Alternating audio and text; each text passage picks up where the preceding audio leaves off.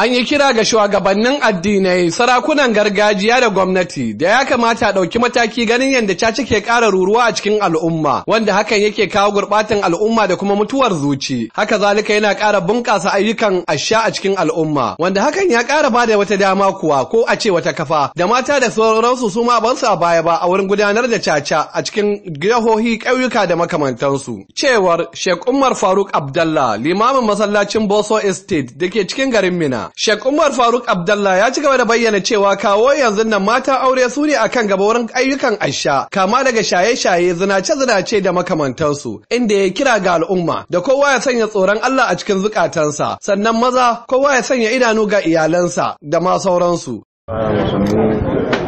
Fahimci abubuwa da Allah ya wajabta a cikin su aikata,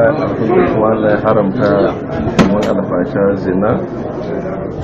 su nisanci zina. A nasa jawabin kuwa, Alhaji Tanko Baba Ahmad, magatakardan Bargu, ya bayyana cewa alfasha kam ta yi nisa a cikin zukatar mutane, inda ya kira ga gwamnati da su karan kawunan su matasa da su sani caca aikin banza ne, kuma tuni Allah ya zir'anci wanda yake yin waɗannan ayyuka na caca, inda yake bayyana cewa kawo yanzu nan za a ga gidaje da dama da aka rakaba masu da sunaye daban-daban inda suke gabatar da ayyukan caca, inda aka yi kira ga mahukunta da su ɗauki mataki dangane da lamarin. A hana shan giya a nisa har an kawo in ka sha kada ka kusanci sallah, in ka sha kada ka kusanci gurin ibada, har ya kai ga lokacin da Allah ya datse abin gaba ɗaya cewa shan giya haramu ne. A nasa jawabin kuwa, Alhaji Kabiru mai kundi, tsohon kwanel na soja mai murabus, ya bayyana cewa caca dai da sayukan ayyukan asha babu bane na alfahari da shi, inda ya kira ga masu waɗannan shagunan cacen da ake gabatarwa kuma ya zagaye ƙasa baki ɗaya da su sanya tsoron Allah a cikin zukatansu, su daina ɓata al'umma da sanya al'umma cikin wani hali na ha'ula'i.